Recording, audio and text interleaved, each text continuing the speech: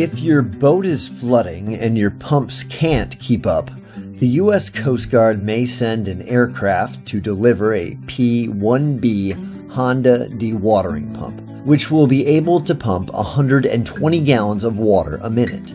This will match the speed of a 2-inch hole 2 feet below the waterline. Keep the canister upright when removing the lid. Do not smoke. There may be gas fumes in the can. In the can, you will find a flashlight, a laminated set of instructions, a ribbed suction hose with a strainer on the end, 2 gas canisters for the pump, and the pump itself. Beware of placing the pump in an enclosed space when it's running, due to the carbon monoxide emissions. Unravel the blue discharge hose. Make sure there are no kinks in the hose. Do not cut off the discharge hose end cap. Once water is being pumped, the discharge hose must be held in place because water will come out very fast and with a lot of pressure. Attach the ribbed suction hose to the dewatering pump. Use cam cleats to secure the hose to the pump. This hose is about 15 feet long.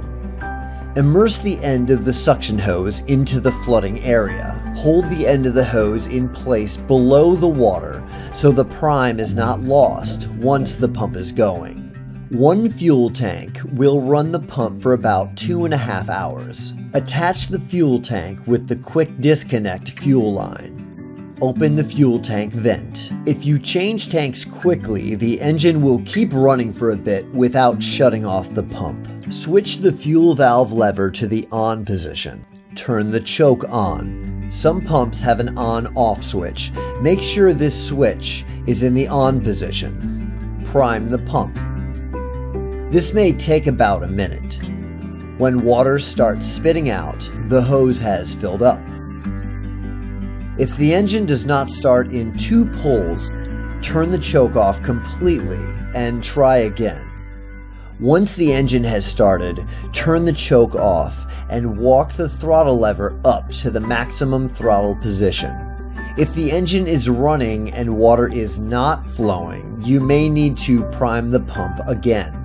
Be prepared to adjust controls as needed once the engine starts running.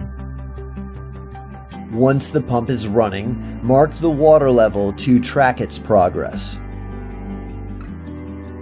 To turn off the pump, simply disconnect the fuel line, and soon the engine will stop running. If the flooding is under control and the pump is no longer needed, set a flooding watch and maintain contact with the Coast Guard until you're safely in port. Most vessels' bilge pumps cannot handle the capacity of a dewatering pump. If you can, carry your own dewatering pump and start it up every 90 days to make sure it will work properly in the event of an emergency.